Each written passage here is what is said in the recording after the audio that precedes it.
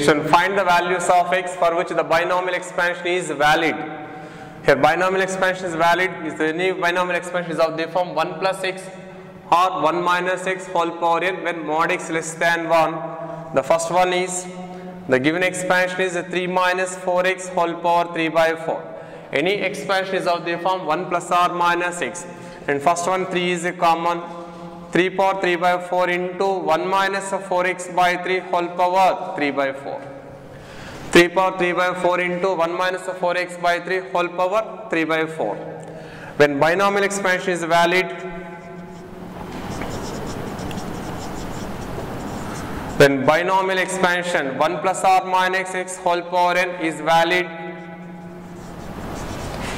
only when mod x less than 1. When mod x less than 1. Here mod x is modulus of minus of 4x by 3 is less than 1. That implies mod x is less than 3 by 4. That implies therefore minus 3 by 4 is less than x less than 3 by 4. Minus 3 by 4 is less than x less than 3 by 4. And next one is 7 plus 3x whole power minus 5.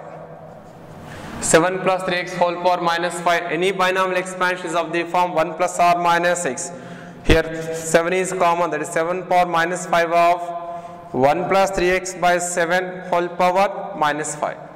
1 plus 3x by 7 whole power minus 5 is valid when modulus of 3x by 7 is less than 1.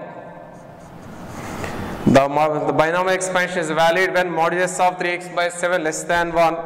That implies mod x less than 7 by 3. Therefore, minus 7 by 3 is less than x less than 7 by 3. Minus 7 by 3 is less than x less than 7 by 3. And next go to another example. Find the sixth term in the expansion of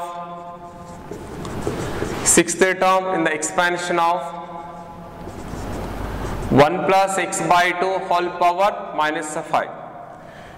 Here tr plus 1 in the expansion of 1 plus x whole power minus n is equal to minus 1. There is a tr plus 1 is equal to minus 1 whole power r into n plus r minus 1 cr into x power r. Tr plus 1 is equal minus 1 whole power r into n plus r minus 1 cr into x power r. Here the T6 is equal to T5 plus 1 is equal to minus 1 whole power 5 into, here n is a 5, this is a 5 plus 5 minus 1 C 5 into, here x is x by 2 whole power 5, x by 2 whole power 5 is equal to minus of here 9c5 into x power 5 by 2 power 5. The sixth term is equal to minus 9c5 into x power 5 by 2 power 5.